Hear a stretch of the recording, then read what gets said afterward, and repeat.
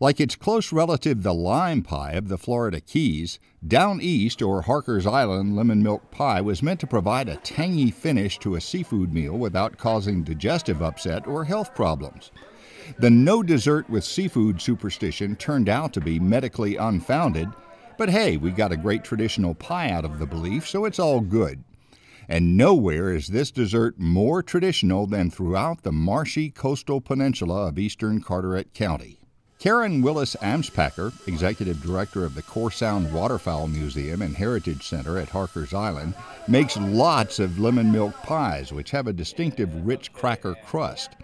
We'll tell you where to find the exact recipe after her demonstration. Karen admits to being compulsive about whether the crackers are turned right side up.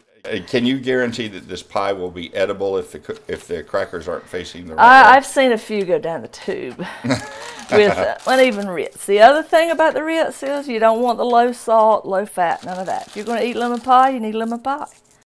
And she insists they have to be Ritz crackers, not a generic brand. Put at least one good layer of crushed crackers over the whole ones on the bottom of the pan. Karen says you can be a little heavy-handed here.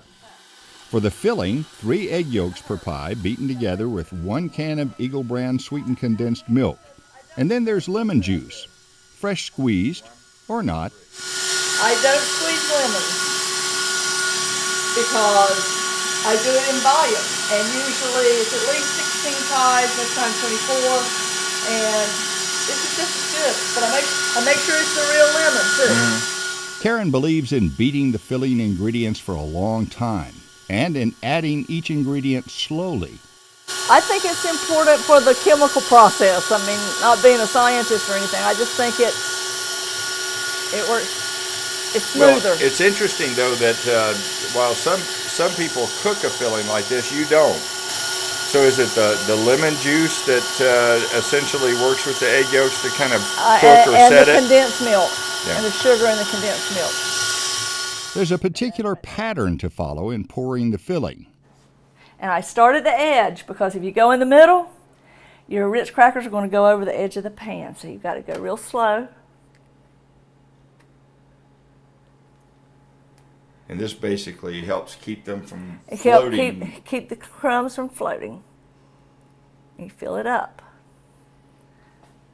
Here we go again. Well, is that something you discovered just from trial and error?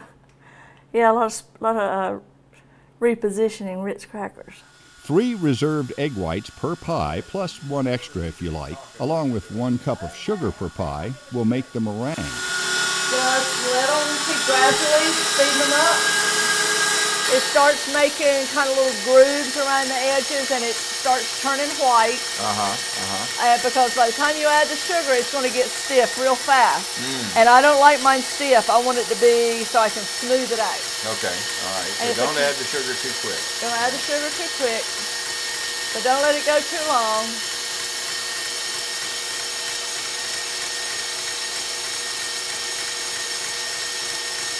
And don't dump the sugar and in all at once. Don't dump the sugar.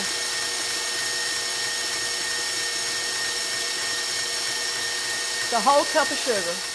You can beat the meringue until it's a bit stiffer if you want to swirl it into little peaks, or you can leave it slightly softer like Karen does. Be sure to push the meringue all the way to the edge to seal it and prevent it from shrinking later.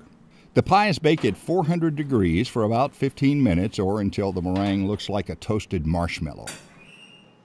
There's a variation of this pie, recently known as Atlantic Beach Pie, that has a crust of slightly sweetened and buttered saltine crackers, and with no meringue but rather a topping of unsweetened whipped cream with a sprinkling of kosher salt.